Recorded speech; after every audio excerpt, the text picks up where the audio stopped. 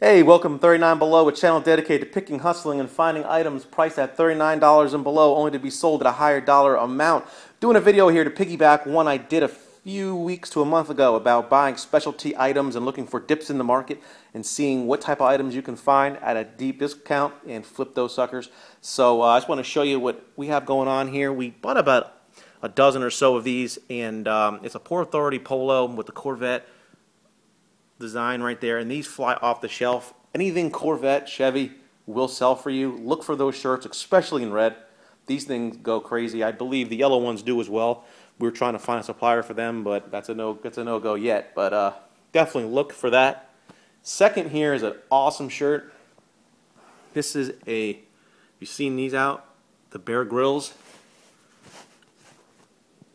I believe he's the Man vs. Wild show, and he wears the clothes during his filming, and this is like a waterproof type shirt. It's got all these zippers and different functionalities with it, the sleeves, the way, the buttons and the snaps, and it's just a really cool shirt. They go for anywhere between $70 to $120. We sell these all day at $39.99 and free to ship, and these shirts flat out sell. So I recommend, if you have an opportunity to buy them, pick them up.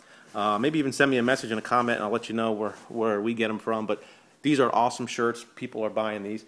And last but not least, when the steroids hit MLB, you know, Ryan Braun was the first guy to fall. So I speak about the dip in the markets. This is when you want to jump on these kind of things if you feel he's going to come back and these players are going to rebound from their I guess you can call it cheating. So I went ahead, and the first day that happened, I was on eBay buying these jerseys. I look for the ones that where the letters are sewn in.